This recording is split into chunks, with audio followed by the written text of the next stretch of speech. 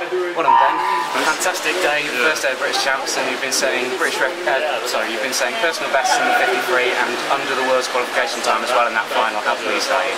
I'm over the moon. Like, to have like a good swim in the morning set me up for the afternoon to get under the qualifying time. Like, I'm really happy. But I mean, can't ask too much. Try and go a little bit faster because I got it. So just see whether my racing will take me.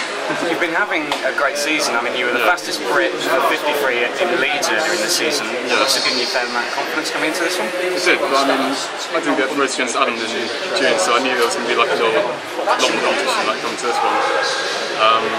But I mean, I'm happy for Adam because he's done a British record and it's amazing. So, yeah. You're not too far off the British record yourself, going down to the 22.01. Do you feel like you can dip below the 22 seconds at some point this season? I hope so. Like, the last swim wasn't great for me. Like, I started dropping off towards the end, but I think to get under 21 at my age, I'd be happy with.